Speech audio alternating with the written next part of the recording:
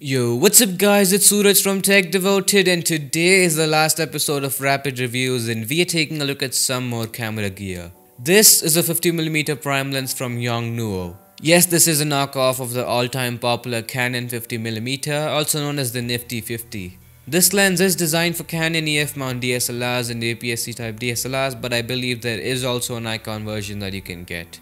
So right off the bat, although this lens is made out of plastic, it does feel quite okay in the hand, but I wouldn't expect it to sustain drops, so if you're planning on picking one up, be careful when using it. First, I want to get the negatives out of the way. So the biggest downside of this lens has to be its autofocus. I'd say it's pretty much useless for video. It takes a lot of time to get the focus right and the motor also makes quite a lot of noise when focusing.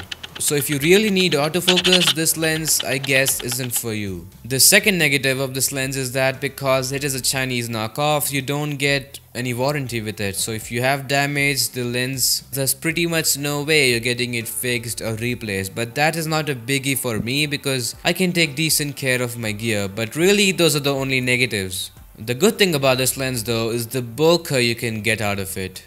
You can go up to a maximum aperture of f1.8 and the bokeh you get out of it is just heavenly. For samples, stick till the end of the video. The image quality is also usually quite sharp. If you are an aspiring filmmaker and you've never used a prime lens before, this is the best place to start.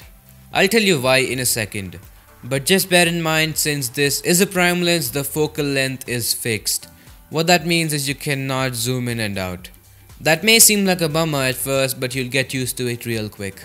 Okay, so the reason why I said this lens is the best place to start is because of its affordable price tag. This prime lens only costs $50 US and really that's one of the, if not the cheapest lenses you can buy today. So do I recommend this lens?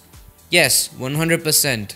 The only trade-off in my opinion is the autofocus, but I think it's well worth it. But that wraps it up for this video and also this series. I'm now going to throw in some videos taken with this lens so you can judge the quality.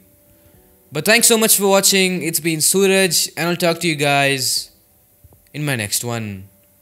Peace.